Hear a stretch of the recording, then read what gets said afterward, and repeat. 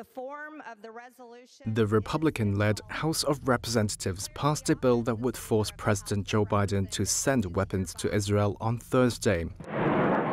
The move is seen as a rebuke to Biden for delaying bomb shipments, as he urges Israel to do more to protect civilians during its war with Hamas.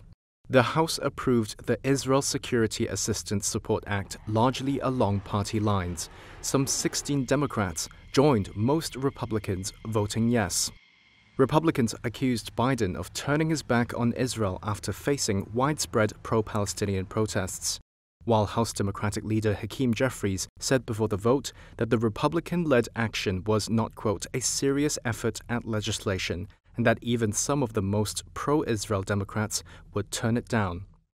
The act is not expected to become law, but its passage underscored the deep U.S. election year divide over Israel policy. The ongoing conflict had begun after Hamas attacked Israel on October 7th, killed around 1,200 people, and seized over 250 hostages.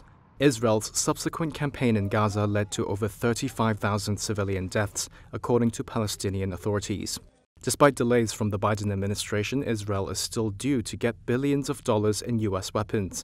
The State Department on Tuesday moved a $1 billion package of weapons aid for Israel for congressional review.